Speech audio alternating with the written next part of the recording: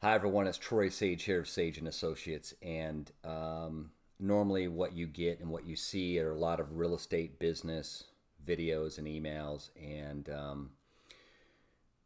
I am in day 2 of our self quarantine here in Southern California, and thinking a lot about the business, thinking a lot about my clients, my family, hoping that everyone is safe and healthy.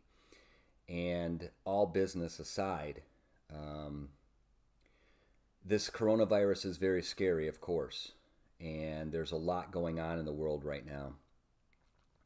And without getting into my personal beliefs, which are just mine, they don't matter, um, I thought it important to put this video out so that people understand outside of real estate a little bit more about who I am.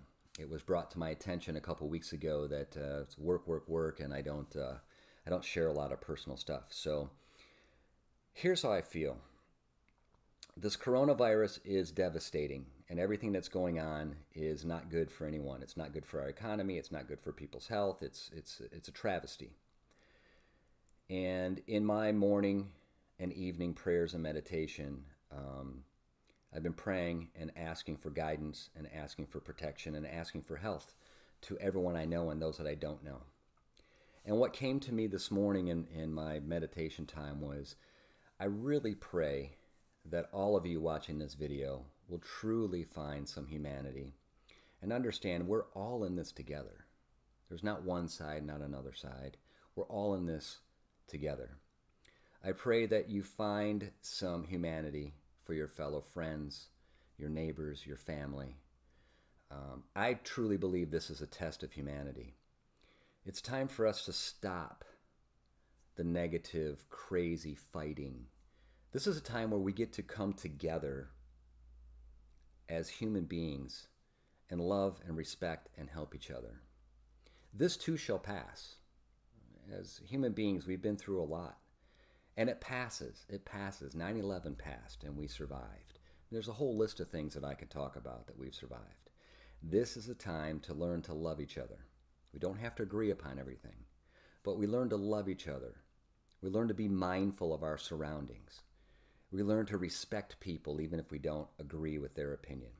Just like my opinion, it's just an opinion. I pray today that your family is healthy, you guys are safe, you are happy, and that we come together as human beings to love each other again, respect each other. When this all passes and we look at our timelines on Facebook and we look at our history, hopefully we will smile and laugh together that this travesty is now behind us, just like other travesties. So I don't have much else to say. I have no business to talk about. We can talk about that. Truly, please learn to love and respect each other through this travesty, through this devastating situation the entire world is in. That's all I have. Thank you so much for watching this video. I pray you're all healthy. Have a great day.